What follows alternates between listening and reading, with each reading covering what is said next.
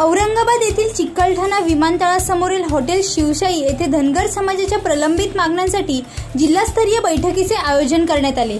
या बैठकीत कार्यक्रमाच्या अध्यक्षस्थानी पांडुरंग मिरगळ हे होते। या बैठकीदरम्यान ते म्हणाले की धनगर समाजाच्या एसटी आरक्षणाच्या अंमलबजावणीसाठी वर्षानुवर्ष वेगवेगळ्या मार्गाने या जमातीचा लढा चालू आहे। वेगवेगळी सरकारे वेगळे फक्त आश्वासन देऊन सत्तेवर येतात, मात्र प्रमुख प्रश्न प्रलंबित राहतात। विद्यमान सरकार प्रामुख्याने धनगर मतदारांवर सत्तारूढ झाले असून या सत्तारूढ सरकारने देखील या आरक्षणाबाबत लक्षणीय प्रगती केलेली नाही। सदरहू समाजाने जनसामान्यांना वेठीस न धरता सदनशील मार्गाने धनगर आरक्षण निर्णायक लढा धनगर समन्वय समितीच्या माध्यमातून आम्ही उभा करत आहोत। तसेच संपूर्ण धनगर जमातीच्या वतीने मुंबई उच्च न्यायालयात महाराणी अहिल्यादेवी समाज प्रबोधन मंच महाराष्ट्र राज्य मुंबई या संस्थेने याचिका दाखल केली आहे। या याचिकेचे आतापर्यंत 30 सुनावण्या देखील झाल्यात। या याचिकेचा संपूर्ण खर्च सरकारने करावा, तसेच ही संपूर्ण प्रक्रिया पूर्ण करून आमच्या हातात एसटी सर्टिफिकेट न मिळाल्यास 9 ऑगस्ट पासून दक्षिण काशी समजल्या जाणाऱ्या श्री क्षेत्र पंढरपूर येथे आमरण उपोषण करण्यात येईल, असे प्रतिपादन पांडुरंग मिरगळ यांनी केले। महाराष्ट्राच्या वेगवेगळ्या जिल्ह्यामध्ये धनगर समन्वय समितीच्या माध्यमातून बैठका चालू आहेत।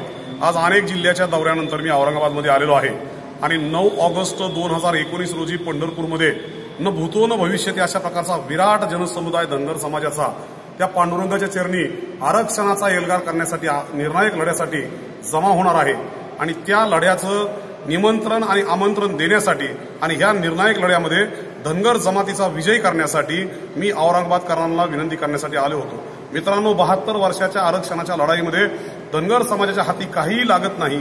वेगवेगळी राज्य सरकारं वेगवेगळे मुद्दे घेऊन धनगर आरक्षणाची लालूच दाखवून राज्यावरती सत्तारूढ होतात। सध्याचं सरकार तर आमच्या धनगर आरक्षणाच्या मुद्द्यावरती आलेलं सरकार आहे, परंतु ह्या सरकारनं आतापर्यंत एक ॲफिडेव्हिट दाखल करण्याच्या पेक्षा जास्त काहीही प्रगती केलेली नाही। मराठा समाजाच्या आरक्षणासाठी हे सरकार स्वतः आयोग नेमतं, साम दाम दंड भेद ही सगळी नीती वापरून त्या ठिकाणी मराठा समाजाला आरक्षण मिळवून देतं आणि ही केस सर्वोच्च न्यायालयापर्यंत लढतं। संपूर्ण याचिकेचा खर्च मराठा समाजाचा सरकार करतं। मग मराठा समाज तुमचा कोण आणि धनगर समाज तुमचा कोण? अरे ह्या धनगरांनी तर तुम्हाला सत्तेवरती बसवलं आणि म्हणून भारतीय जनता पार्टी शिवसेनेच्या सरकारला आणि माननीय मुख्यमंत्र्यांना माझा सवाल आहे की माझं आणि माझ्या सहकाऱ्यांचं उपोषण सोडायला बारामतीला ज्यावेळेस तुम्ही आला होता त्यावेळेस तुम्ही म्हणाला होतात की पहिल्या कॅबिनेटमध्ये धनगर समाजाला आम्ही आरक्षण देऊ।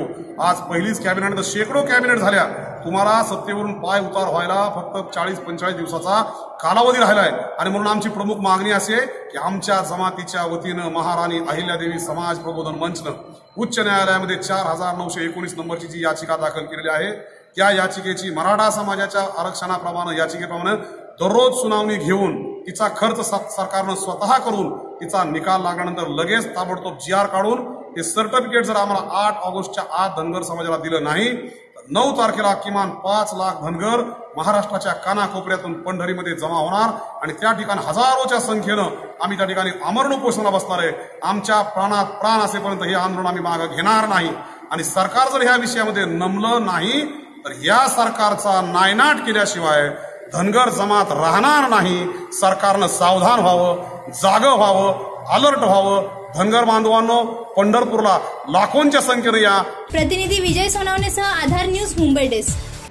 हा व्हिडिओ तुम्हाला आवडला असेल तर असे आणखी व्हिडिओ पाहण्यासाठी आधार न्यूजचे YouTube चॅनल सबस्क्राइब करा आणि बेल बटन दाबायला विसरू नका।